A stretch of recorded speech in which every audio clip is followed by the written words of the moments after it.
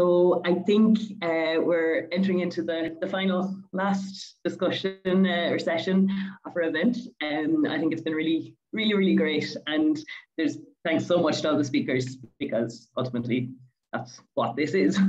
But also thank you to everyone, because it's the chats and the comments and the things that really make any event what it becomes. I feel like today has really been we've been building, because I think things that were covered yesterday are being kind of more discussed today, conversations are building.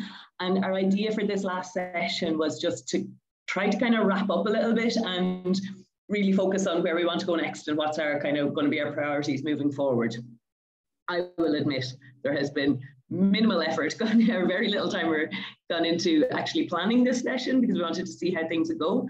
But my suggestion is that we maybe consider these three questions.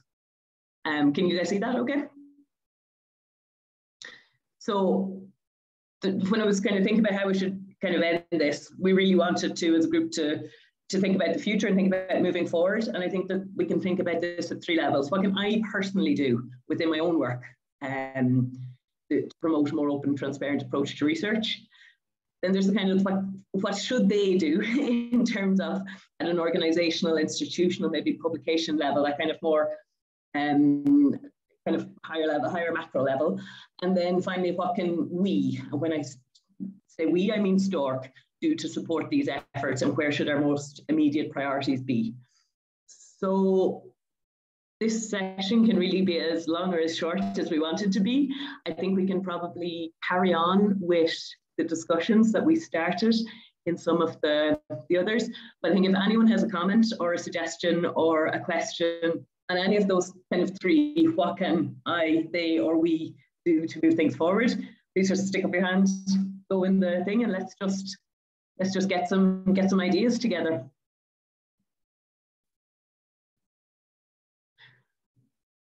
John?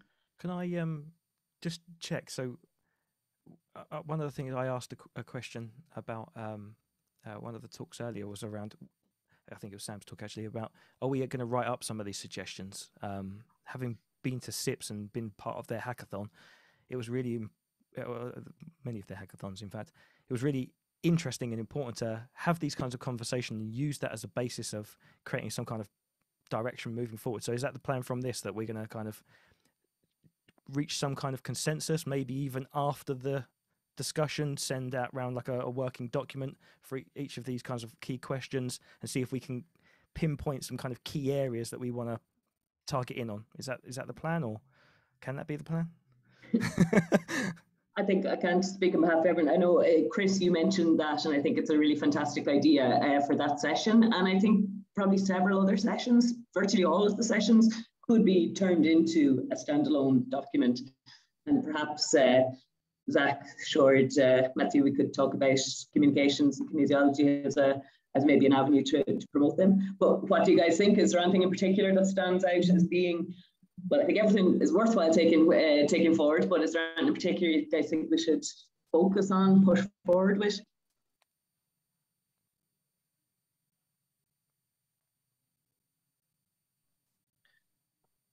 Not saying that this is the only solution, but you could reach out to the speakers and have them summarize and then put it all into one document for some type of like a conference proceeding.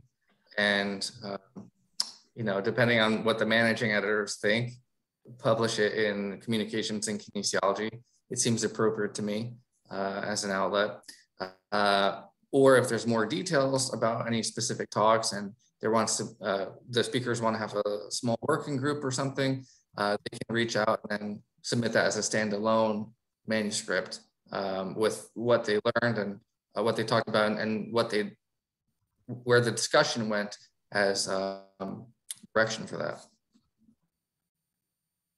Apologies, I think I perhaps misunderstood at the beginning. I think both approaches are great. I was kind of thinking more at the level of each individual talk, it being a thing on its own. John, were you thinking more in terms of an article summarizing the overall, or both, or any?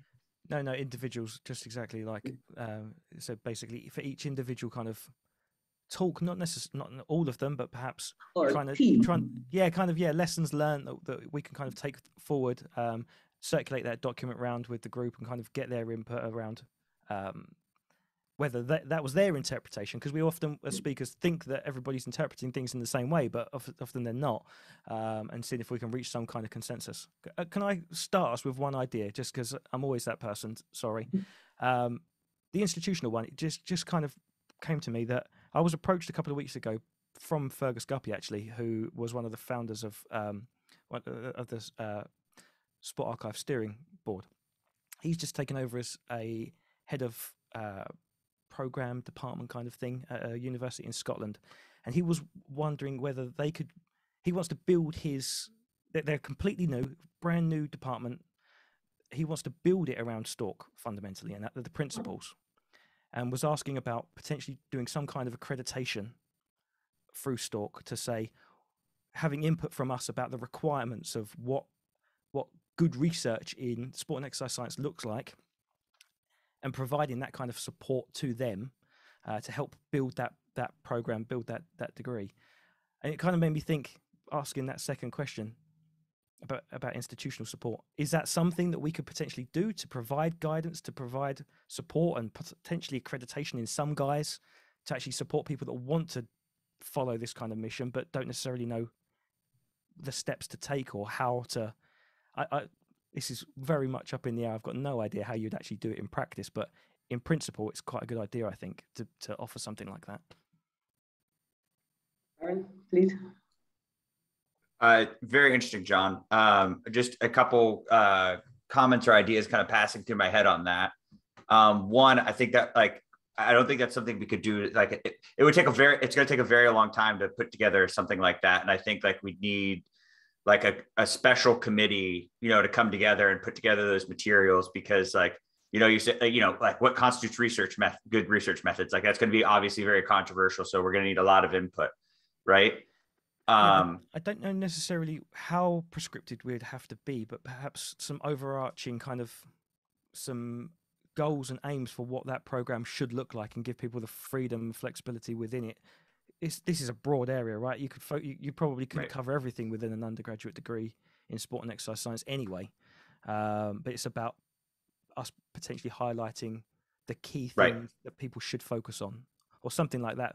Maybe as a community, as a group, that we could do something like that to help. I really don't know. Yeah. Chris made a good comment in there as well, that it could be aligned with an open access textbook type of series. Perfect.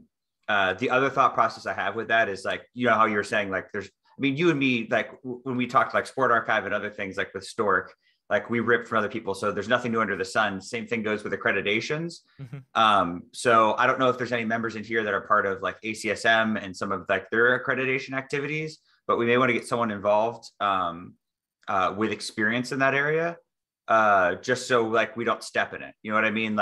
We may think it's a great idea, but someone who's worked in the accreditation space can be like, I know you don't want to do it that way, because you're going to set yourself up for problems down the road. That was my other thought. I know of a couple of people that they're not in the open science area, but they have experience in that realm at least. Yeah, does anybody in the room have a negative view of this? And be honestly, it really doesn't matter if you do, because it's just literally an idea that's kind of popped into my head. So it's better to have that kind of discussion now around does anybody foresee any major challenges for something like that if it was to happen? I guess put up my hand there. Not by any means. I think it's a fantastic idea, and I think it could be really awesome. My preference, at least at the beginning, would to be go more with a kind of endorse support rather than a credit version. People will realize anytime things come down to mandates and credits, I tend to get a little bit, and that's just me.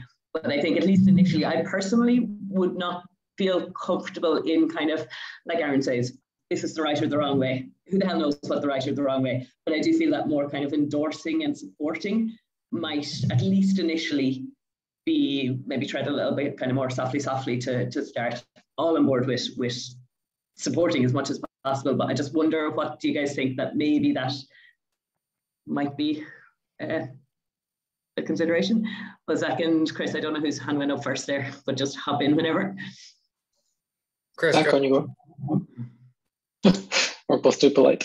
Yeah, I just wanted to say that at least for me in my university, whenever I've brought up the options to include certain open science, open access, statistical type things into the curriculum, it's met with immediate pushback because you always have to cut something, and our master in human movement science has to follow guidelines from the university, so it's all just so rigid. So this could be something not very easy. It's never going to be very easy to implement, but I think there will be national and institution barriers that might vary. So not a criticism, but just it would be really good to have it in one place that could then be used as a model to help encourage others, because I think it'll be difficult to plan from the beginning for a more kind of widely applicable approach. Great. So not that anyone necessarily will want to do this for free. There might be a cost associated with it, but I'm imagining initially some type of, generally I'm in support of the idea, but initially maybe some type of workshop package to just help from both a teaching perspective, but also a research perspective. So in our breakout room with the hackathon earlier, we were talking about meeting requirements from funding agencies and understanding those, but also maybe even just lab manuals of best practices.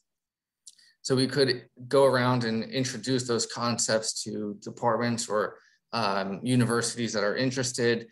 We kind of did something similar, not identical, with Vanessa and Aaron with the University of Montreal in March. And I thought that was a positive experience. So there might be a cost associated with it, or it could be free. But again, that might be a starting point.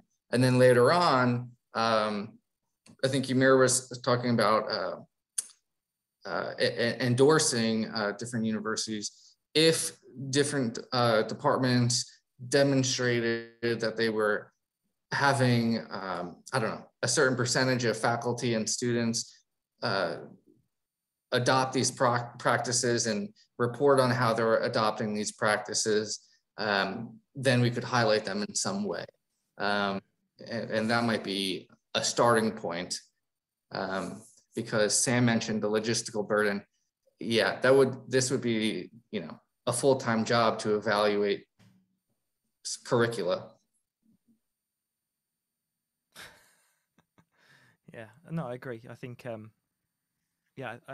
don't know exactly how much or how little something like this would be, but it was just a primer really for a discussion of institutional ways that potentially we could do. Does anybody else have any other ideas? I think I'm going to get it wrong now. I think it's called the UK Reproducibility Network. But yes. They've got some nice things in terms of they're putting on trainer courses and that type of thing. And I think that could be a way to potentially reach a lot. I know STORK develops, as I mentioned, learning objectives, like kind of an outline, and then try to disseminate it out and create that exponential effect might be interesting. Yeah. I'm terrible doing two things at the thing. Any other thoughts on that now? I think as well, people were kind of, let's go fairly informal here now. We're starting to integrate discussions after, say, Nick's talk, Christy's talk, the discussions led by Sam and Chris, the publications talk. If anybody wants to just comment on anything now, follow up on anything, I think now is a good time to do it. I know we're all pretty wrecked. It's been 2 intensive days with a lot of information, but I think now is a good time to just comment in general about anything. So either just jump on in or stick up your hand if you see there's a few people wanting to talk.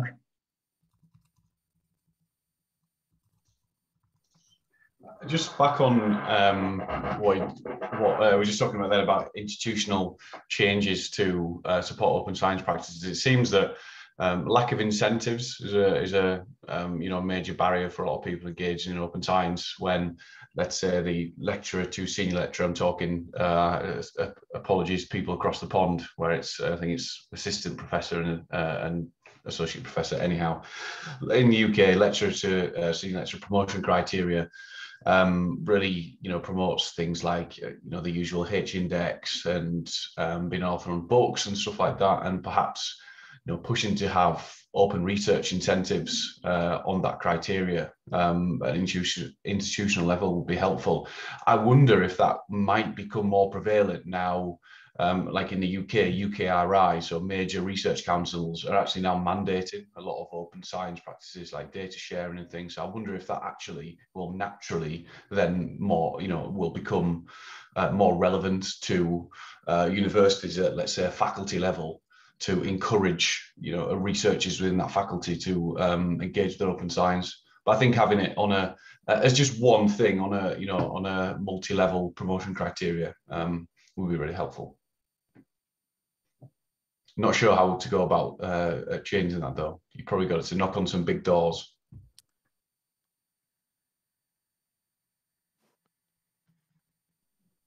I'll piggyback on that, and maybe part of that is, again, having another.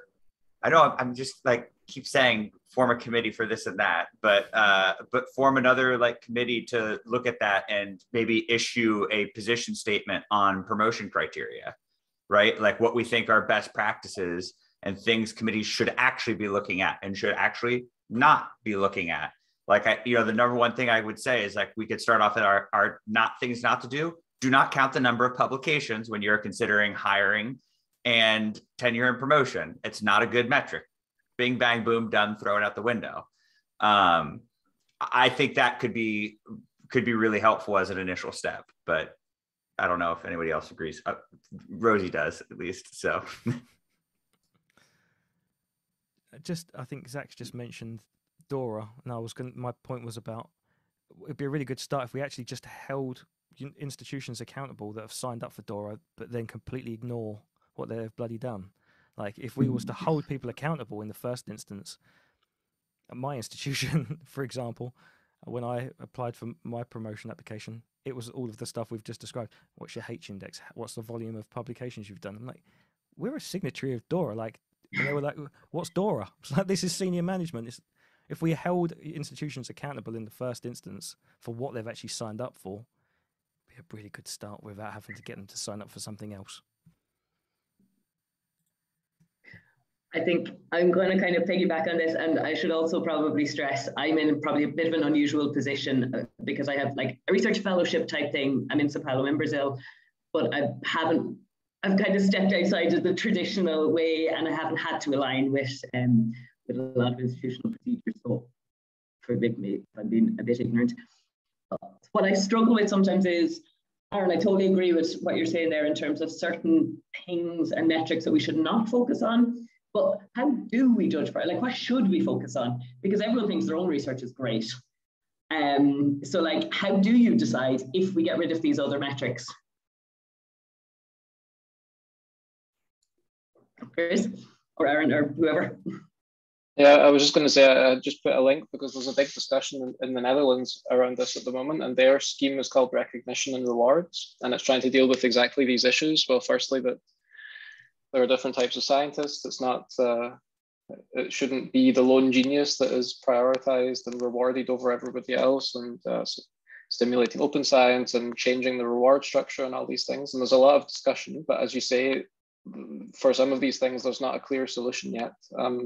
And one of the things that's becoming more common are narrative CV summaries. So instead of giving a big CV with a list of papers, you give a few paragraphs mentioning maximum 10 papers. You can't mention impact factors. So yeah, in some ways it can create other problems, but there's at least an attempt there. And I mean, I'm biased because I work in the Netherlands, but I don't know of a specific scheme that is quite as far in those discussions nationally. So it might be interesting for you to have a look at. We have some nice documentation on the website.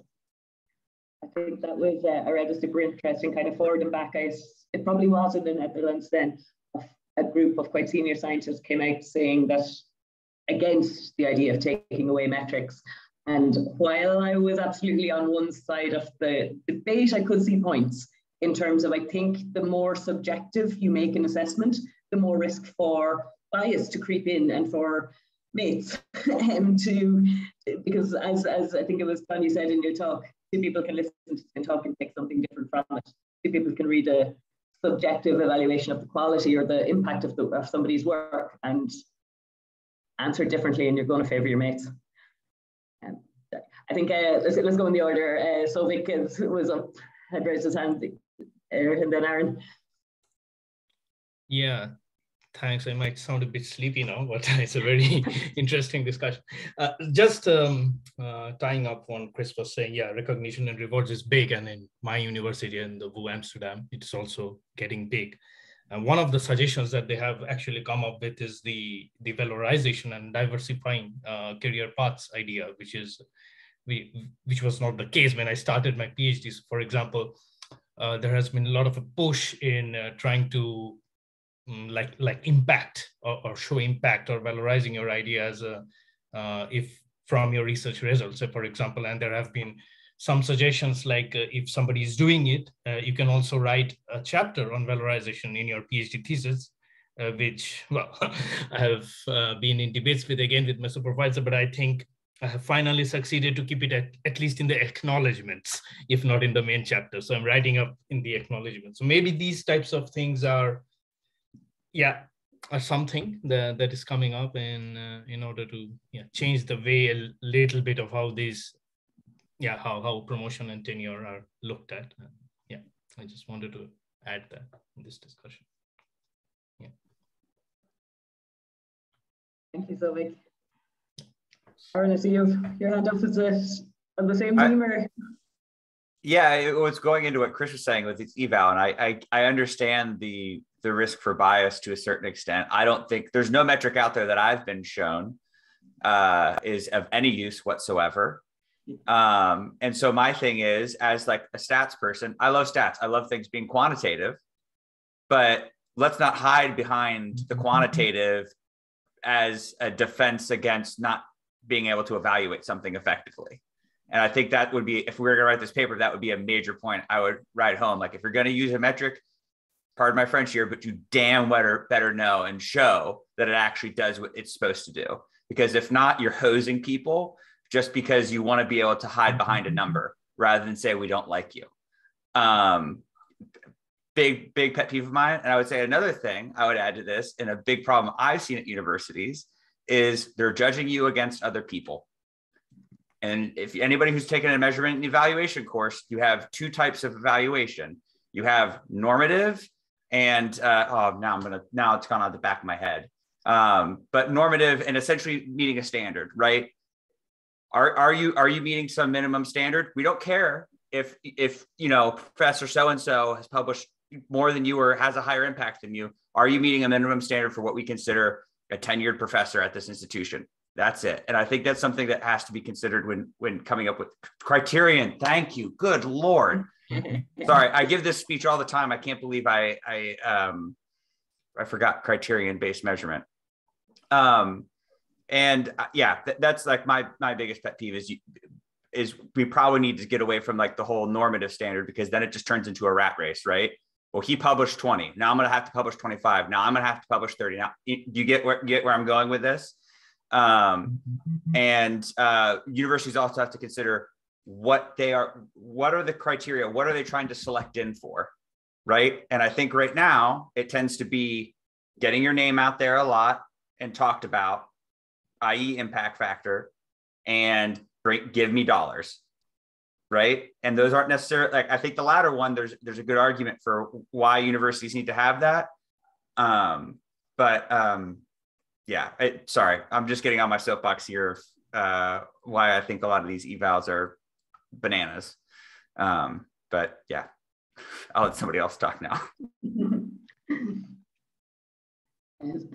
We've got kind of parallel conversations going on here and in the chat, and I'm really terrible at keeping up with both. So anyone else got something that they'd like to mention or comment?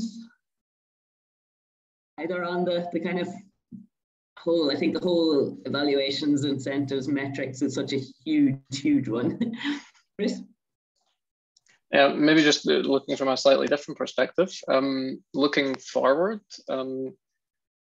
well, the incentive structure is a big part of the problem. And so, but maybe that's something that STORK can do. Like, how could STORK incentivize practices? Can we do awards? Can we create attention using the platform and the membership so that people at least have something? For instance, if a PhD student says, well, I want to submit to communications and kinesiology, and the supervisor says, well, it's not yet PubMed listed, people won't see it.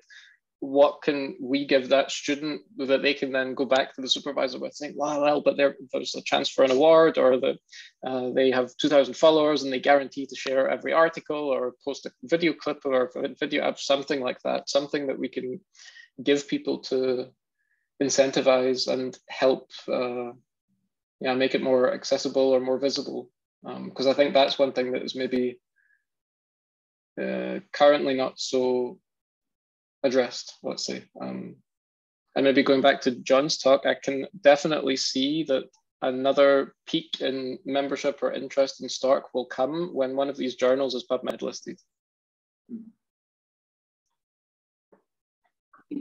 Huge, and let's crowdsource this. What can we do? Like, the one thing that popped into my head there when you were talking, Chris, is at the moment, Jennifer could tell me much better as a treasurer. At the moment, I believe that our membership fees, etc., cover like the costs of running the platforms, etc.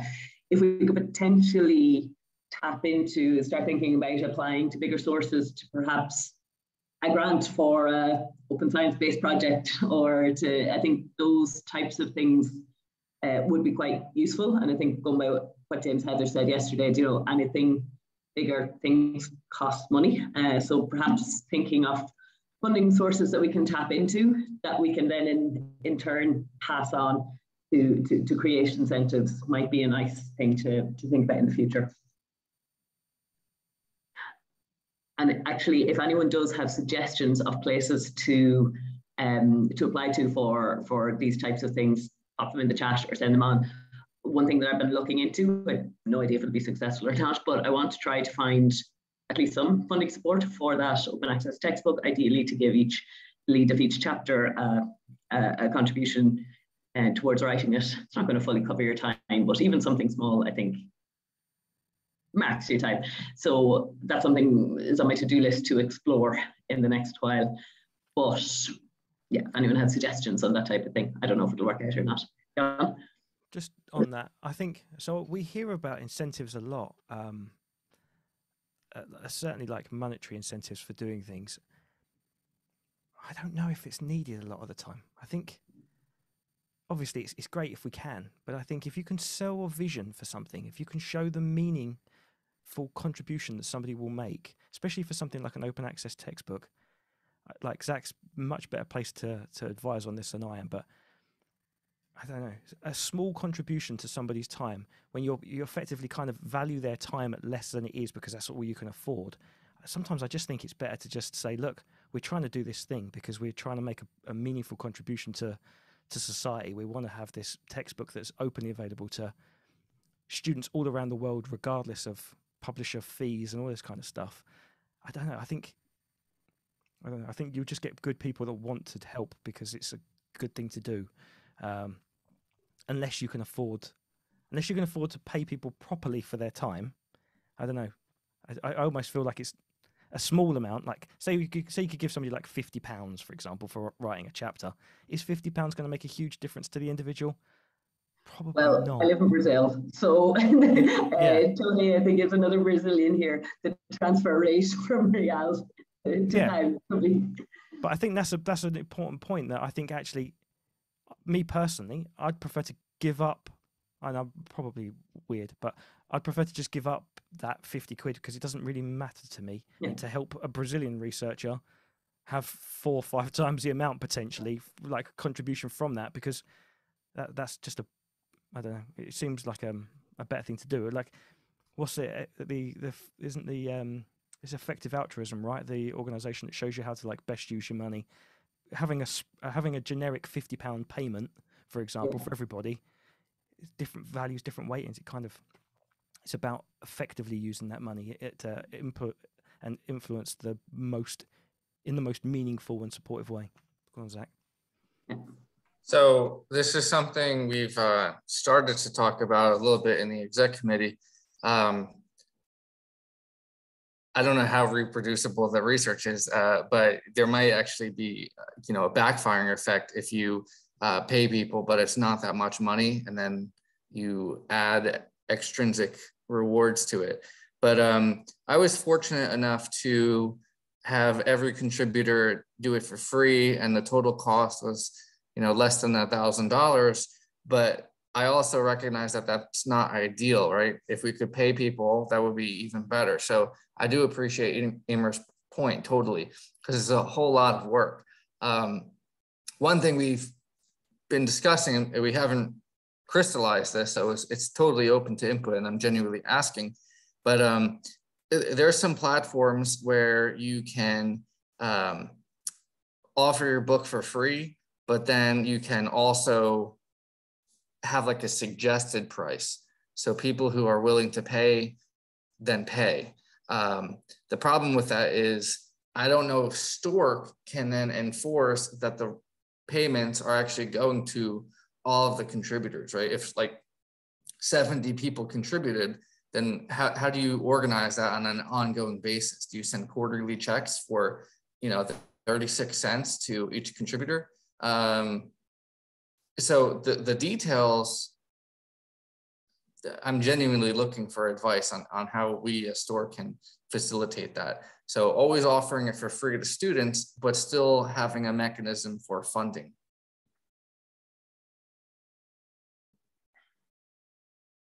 Aaron, you had your hand up. Is that on the same point, or? I was just going to add to it. It was with John saying, like, I don't think money is necessarily the main contributor. And I agree. Like, I don't think money becomes a real problem when it becomes like, until it becomes like a substantial amount of money. Like if we were offering people like if we were like able to get like a multi-million-dollar grant to do a many labs like thing, and people could have like their lab funded and a GA funded, people who have hated open science would be banging on our door to get in, right? So I think like those smaller amounts, people are like, it's almost more of a hassle, right? Like, I mean, like there are times where like I do consulting and people are like, we can offer you this much. I'm just like, I'm interested, just let me do it for free. I don't have to deal with the taxes. Do you know what I mean?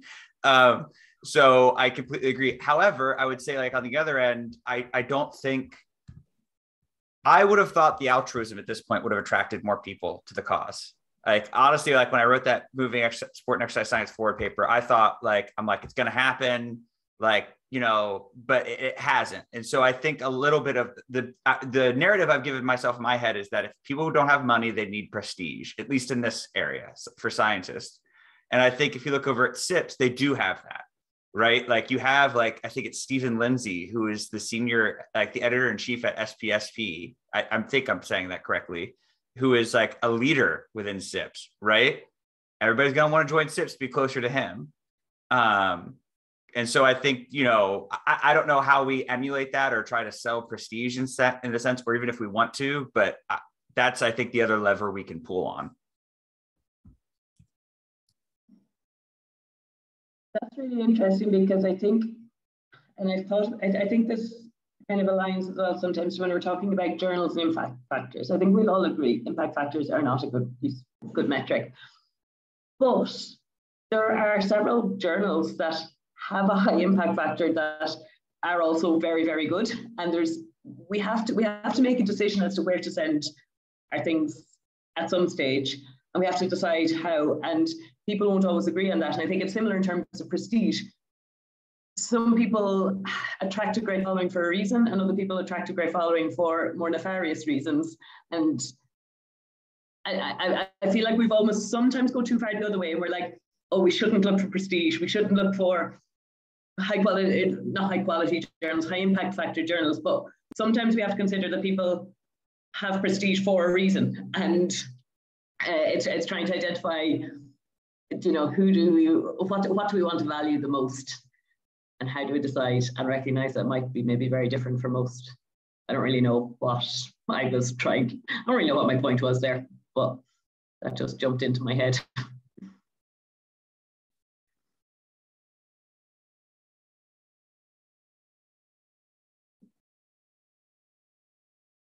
I think again, if the simultaneous. Anybody anything else with I think there's a lot coming out here, and maybe on a lot of these things can probably be individual sessions in terms of following up on specific ideas or putting together groups. But does anybody have any other kind of comments or questions or suggestions that they'd like to throw out while we're here? Nick? I'd like to just briefly comment on this idea that I think there probably needs to be more work done regarding just general consciousness raising for the exercise science community at large. You know, you got to remember that people who are attending this session are already, you know, self-selecting as people who care about this and who are willing to give up their time for free and who see it as an issue. But, you know, in a lot of the work that I've done, particularly on skepticism and critical thinking in health and wellness, I seem to get a reasonably good level of feedback and a lot of positive comments from people in, you know, science and skepticism. But in exercise science more generally, people just don't seem to be that receptive. I don't think people really realize that there's a problem. And if they do, I don't think that they particularly care enough to do anything about it. And I think exercise science is a discipline, I think we can probably all agree, that is not known for really being willing to air the dirty laundry kind of thing. And I think people like to pretend there isn't a problem. And so I think a lot of the work that needs to be done is really just in getting people to understand in the exercise community at large what the implications are of bad practice, and getting people to understand that it affects us as a discipline. It affects the reputation of exercise sciences. It impedes our ability to do our jobs if we're working with clients and practitioners. You know, it can impede sports performance. It has implications on clinical practice. And so I just think maybe the rest of it will come if we can just get more people to realize that there's a problem, because everyone here already knows there's a problem. But maybe there needs to be more consciousness raising more generally. That's my 2 cents worth. Here's Nick. Aaron, you were gonna. I just want to piggyback on that and say I completely agree. And Chris even says, do we need a BEM? And I thought we've had, like, in the past, like 5 years, I thought we've had like 5 BEM moments. Like, you know, like where I'm like, this is the one, like everybody's going to freak out now. We're good to go. Like, this is going to get the ball rolling. Nope. No one cares. And to be honest, Nick, that's why when I kind of went after this in my PhD studies, like, it's why we wanted to publish in Sports Med, like one of the highest impact factor journals, with the Moving Sport and Exercise Science Forward paper. Cause I was just like, this will be it. Like, we're going to, you know, put a shot across the bow where everybody's going to see it.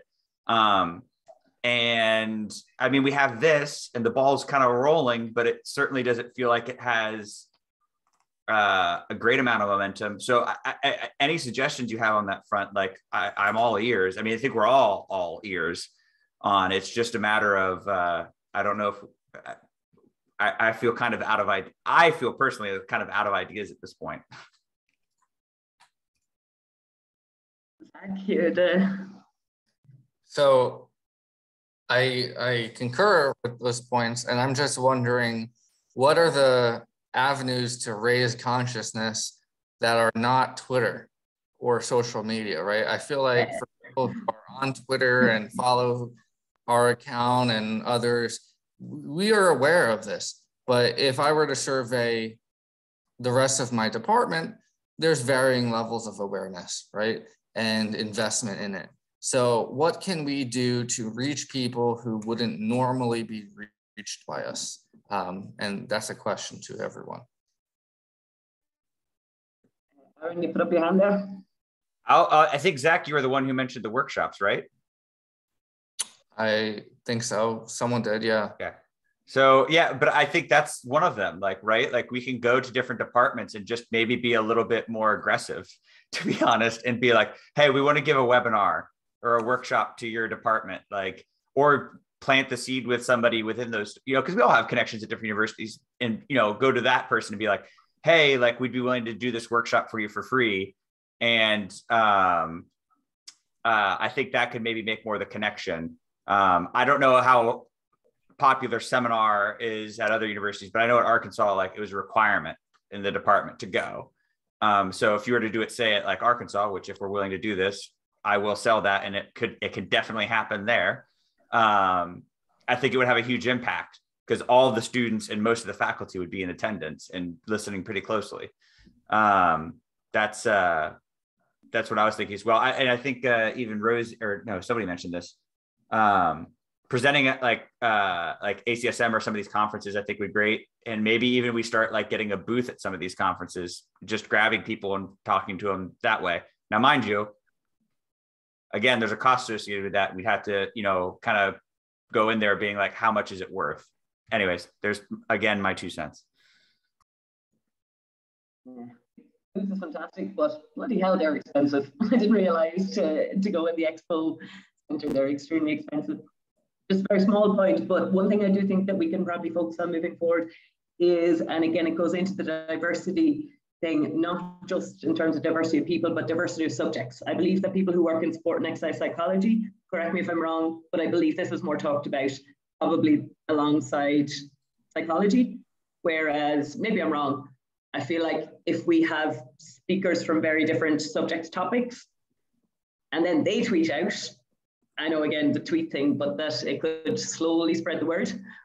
But I don't know. John? I think it needs to be multiple things. It needs to be a coordinated effort. Because we've tried some of these things. We've tried them in dribs and drabs, and the pandemic came along. I know somebody mentioned that earlier, and it kind of put the kibosh on some of these activities. When we've done them, they've worked. Especially longer workshops at conferences where people can self-select, coming back to Nick's point, and it's people that have some interest. Whereas if you go into a department and you try and give that talk, you might be talking to 1 or 2 people that have a bit of an interest and 40 people that have no interest at all. And are you going to change those minds in a 50-minute talk? Probably not. But going to events where you've got 1,000 people or 500 people, you're going to get a bigger catchment of people that have some interest, and they're the people that you initially want to bring on board and try and have a conversation with. So I don't think going into the departments will be, unless you're invited, specifically from a group that want to learn more. I don't think approaching departments, for example, and saying, "Look, we want to talk to you about this," would be all that effective. I think you kind of, with limited resources, limited people, you kind of have to go where you're wanted to a certain extent and fundamentally wait for that kind of critical mass to develop. It's not like if we are growing, we've got more people now to go and have these kinds of talks. And it's great to see in the chats people like Jenny and Chris talking about delivering different workshops and things. And that's what we really want to try and encourage moving forwards.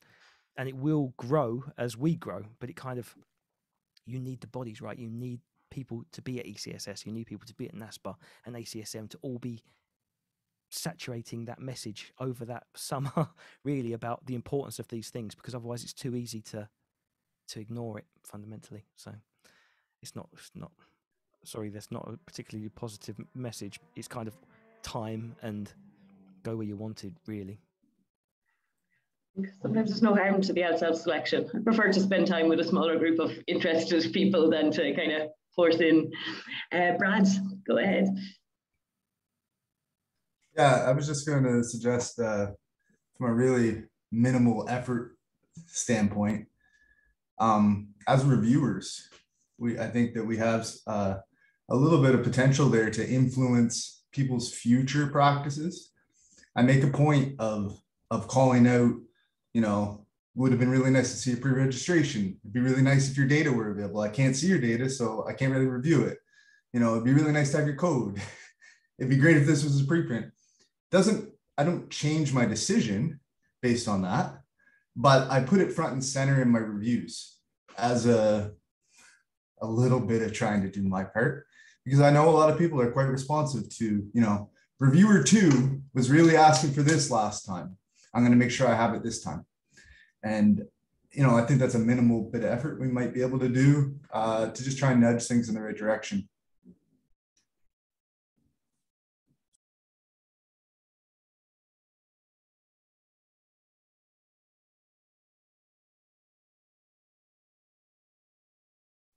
Lots of heads nodding there all around the cameras. Cheers, Chris made a good point in the chat here of developing reviewer guidelines, which I think would be great. I mean, I'll even go a step further of maybe even like manuscript writing guidelines as well. Yeah, just what Jenny put in the chat, develop like the same thing of like writing your own paper and evaluating papers. And I mean, I don't know if you've all read my big ginormous stats paper, but I got a lot of criticism on the length, but compliments on like, I actually had like these little boxes, like with to-do lists and check boxes.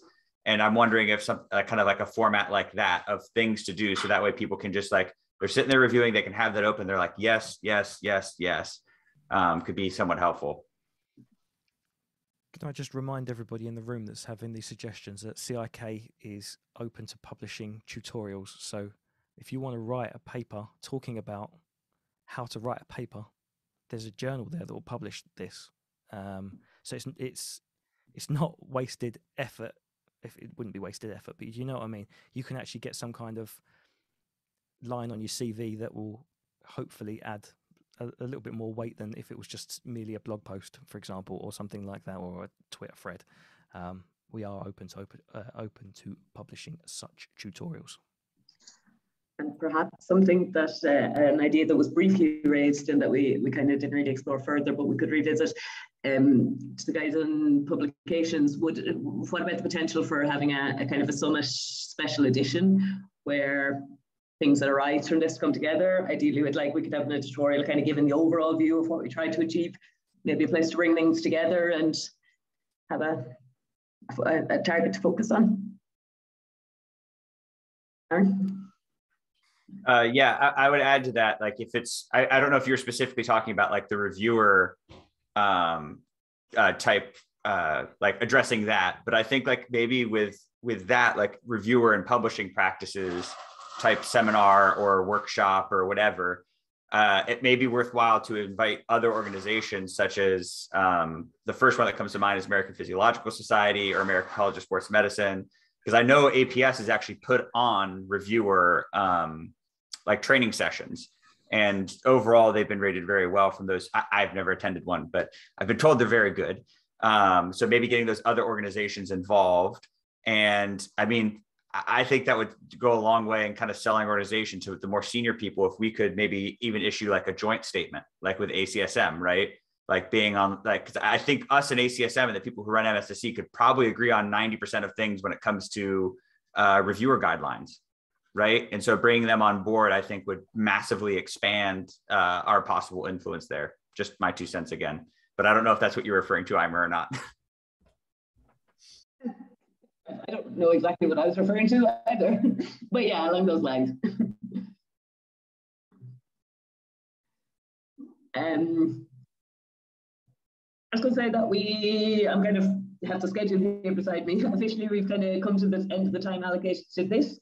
However, we have also said that we'll have a little time at the end to just sit around and chat. So I'm going to, oh yeah, we're still recording this. I kind of forgot about that. Bring this one officially to a close. However, anyone who is around, grab a drink, grab a coffee, and we could just sit on and continue the chats for another while for whoever's available. Obviously, time differences might change things.